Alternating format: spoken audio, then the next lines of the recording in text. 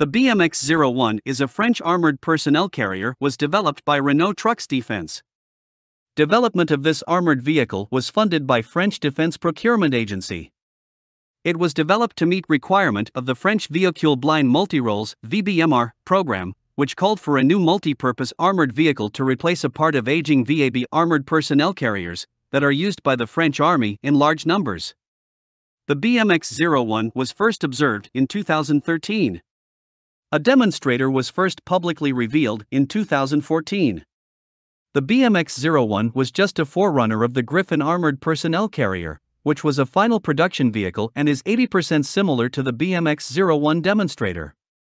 However, the Griffon was developed by a temporary consortium of French companies, comprising Nexter Systems, Renault Trucks Defense and Thales. Deliveries of the Griffon are scheduled to begin in 2018. Until 2025, the French Army plans to acquire a total of 722 Griffon armored vehicles in several different variants. It is possible that the BMX-01 used technology of the VBMR armored personnel carrier, that is another product of Renault Defense, and has 6x6 configuration. The BMX-01 has a welded steel hull with modular add-on armor kit. Add-on armor is fitted only when maximum level of protection is required. All-round protection with add-on armor is against 14.5 mm armor-piercing rounds. The BMX-01 offers significant protection against landmines and improvised explosive devices. Vehicle has a V-shaped hull that deflects blasts away. Mine protection of the BMX-01 is similar to that of dedicated mine-resistant ambush-protected vehicles.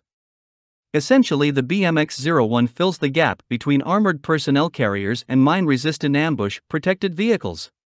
It is better suited for unconventional warfare and low-intensity military conflicts than the VAB armored personnel carrier.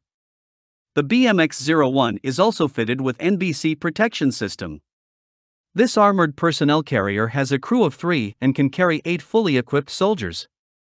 Dismounts, enter, and leave the vehicle via rear doors. Also, there are roof hatches for emergency exit. Vehicle has a payload capacity of 700 kilograms. It was planned that the baseline armored personnel carrier version for the French Army will be fitted with remotely controlled weapon station, armed with 12.7 mm machine gun, or alternatively a 40 mm automatic grenade launcher.